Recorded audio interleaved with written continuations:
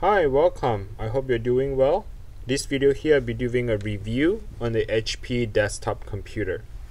So here you can see this is an Intel i3 processor, and this is the front of the computer. Let me slide it down a little bit so you can get to see a USB-C. This is the SD card, USB ports. There are 4 of them, headphone jacks, and a power button.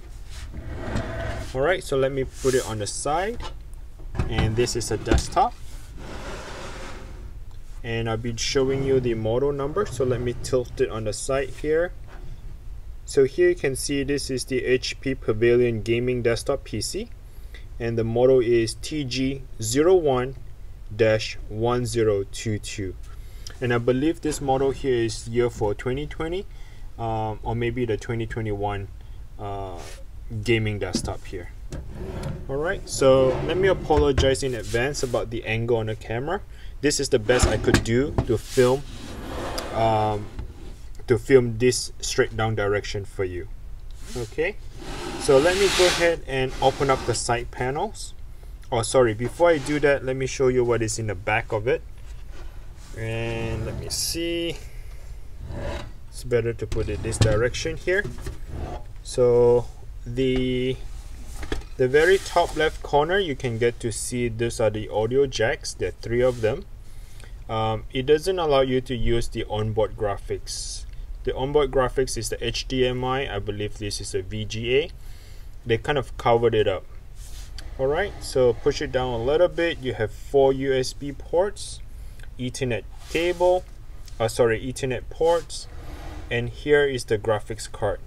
So this graphics card is EVGA 1650, if I'm not mistaken. So I believe HP have a different model for different graphics card, but for mine is 1650. So you have a DVI port, HDMI, and display port.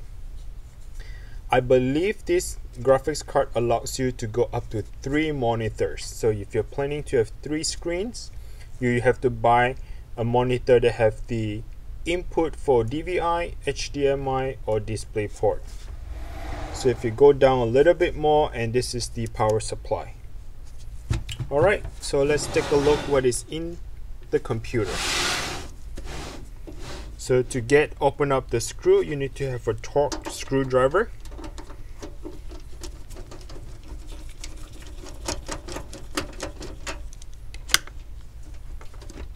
So once you have the screws loosen up, the side panel will slide to your right, or depending on how you put it angle.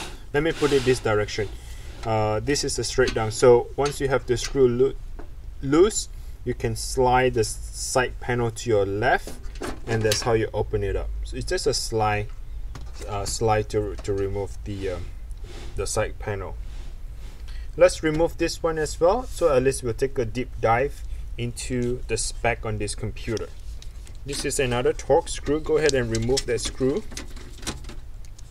So once the screw is removed, you can actually lift this thing up. This is just a side panel, a bracket here. To install, you see that little 3 holes in it. So this is a slide in. See that thing? You slide it in, and that's how you install it, with the screws putting it back on here. Alright, so once the screws are removed, and you can actually remove that altogether. Now the next part is you want to remove the front cover. So this is the front cover here. Okay, and to remove that, what you want to do is you just want to lift the tab up a little bit. There are 3 of them, second and third. Once you remove that, you can actually see that the thing comes loose without any problem. Now there is a cable here connected to that, and to remove the cable, I'm using my 2 of my fingernail, slide underneath the white connector, and I lift it up. So it's not pushing it away or anything, I'm lifting it up.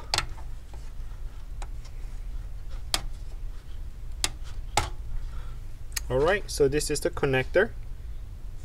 Let me see if I can focus the connector here for you. So the connector is just pushed down to the motherboard, and that's how it's secure. Push it down. To remove it, you're just going to lift it up. Alright, so this is the front cover is removed. Let's put that on the side. Here, let me go ahead and remove that as well for you.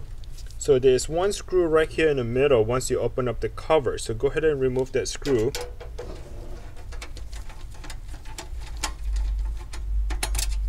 Okay, once the screw is removed, this bracket here can actually come out without any problem. So you just lift it up and then slide it away.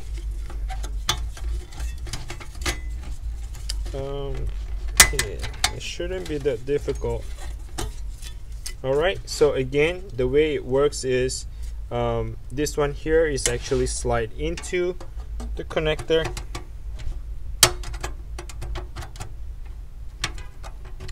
And then push it down. Okay, so just make sure you have it in the right sliding area to do that. Alright, let's focus back into the main parts here. So this is your exhaust fan, and the exhaust fan would be blowing hot air to the back of the computer. This is your CPU. The CPU has a regular fan that blows the hot air underneath the heatsink here. Alright, so for you, if you want to remove or replace the CPU fan, you need to have a torque screwdriver. Go ahead and unscrew the 4 screws. Once you remove the 4 screws, you can disconnect the CPU cable here. The entire CPU will just come right out without any problem. Now, let's go ahead and do that and show it to you. So I remove the connector by lifting the connector up. Go ahead and unscrew that heatsink.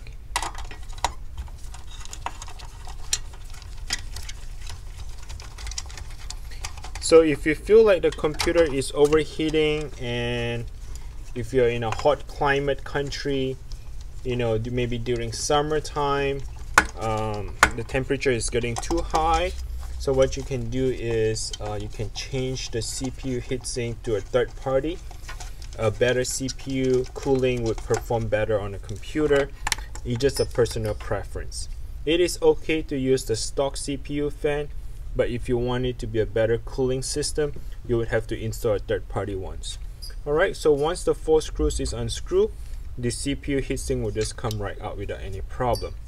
Now, for those of you who watching this video is probably down like a year or 2 or 3 years later, and you feel like the temperature is hot, but it was okay for you using the original fan, what you want to do is you want to get a alcohol wipes right here to go ahead and wipe off the dry thermal paste.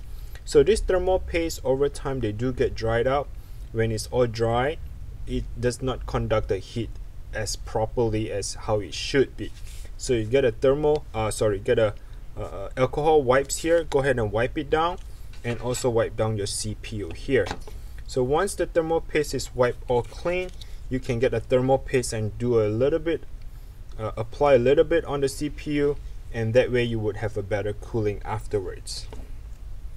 Alright, let's move down here. This is your RAM.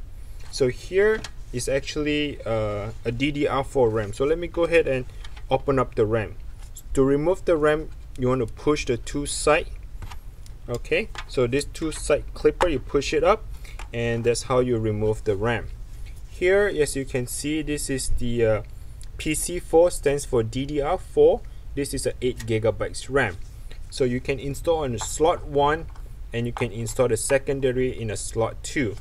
So when you do it on a secondary, that means you would have 16 gigs of RAM total, 8 and 8. Or you can do 16 and 16, that push it up to 32 gigs of RAM. Alright, so let's move on to this one here. This is actually your Wi-Fi card. So here, the computer has the Ethernet built in, and also has the Wi-Fi built in as well. So if your Wi-Fi is not working, this is the Wi-Fi card you need to change. This is just a Phillips screw that's holding onto the Wi-Fi. So unscrew this, remove that cable, do a replacement, and you should be good to go. Alright, so if you go further down here, here is your NVMe M.2 SSD drive. This SSD drive is the one that hosts your operating system, Windows 10, your data, everything stores in here. Okay, so if you feel like the hard drive is too small and you want to increase the hard drive, so there's one screw that's holding onto the SSD. Go ahead and remove that screw. Alright, once the screws is removed, you can slide out the SSD drive. Let me go ahead and get my screw. The screw fell underneath here. Alright, so there's one screw is holding onto the M.2 SSD drive. Okay, so here is, let me see, how big is this? This is 256 gigabyte.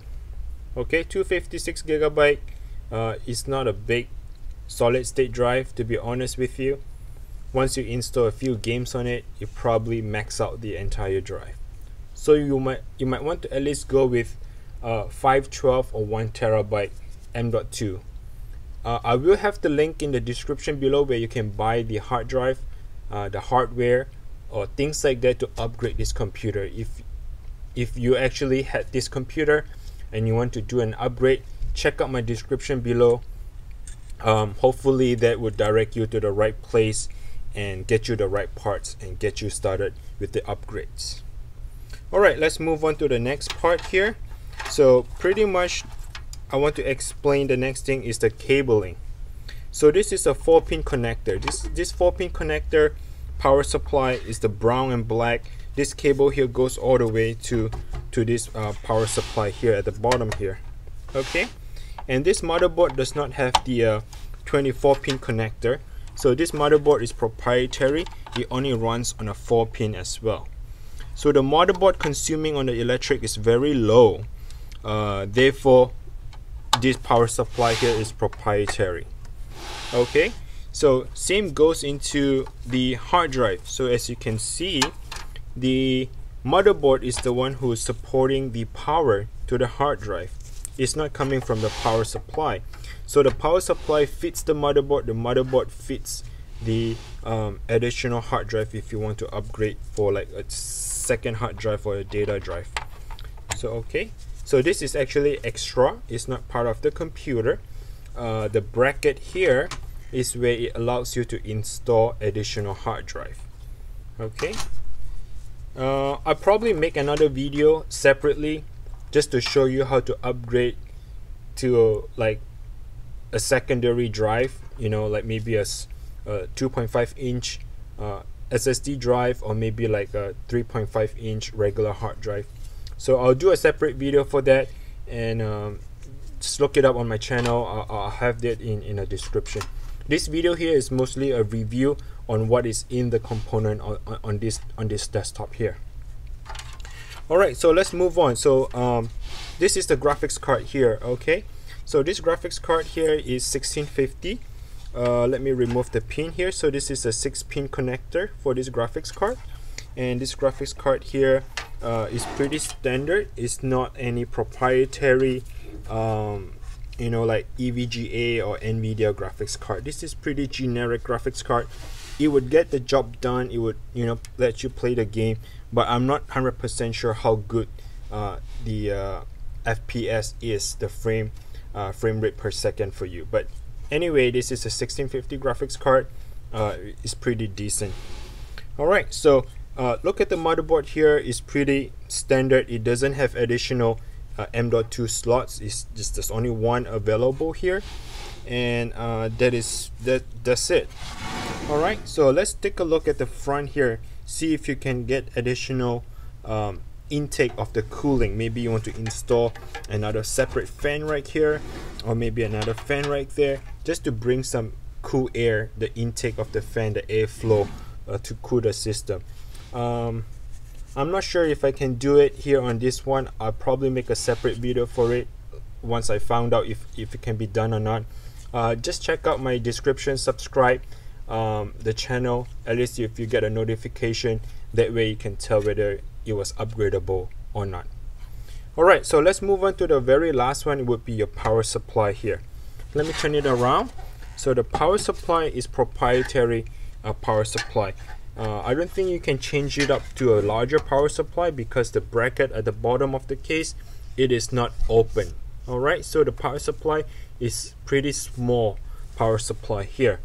So let me bring it up closer to the screen. If you have a broken power supply, you want to do a replacement, go ahead and check out this model here, L76557-003.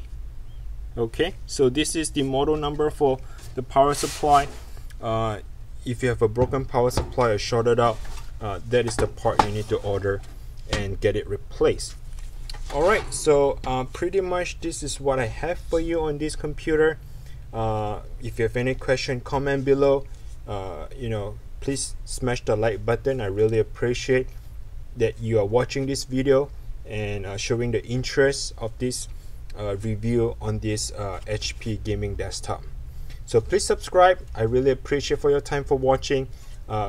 Any question, comment below. I'm more than happy to answer those questions. I look forward to make more videos for you again, and until next time, please take care and I'll see you soon.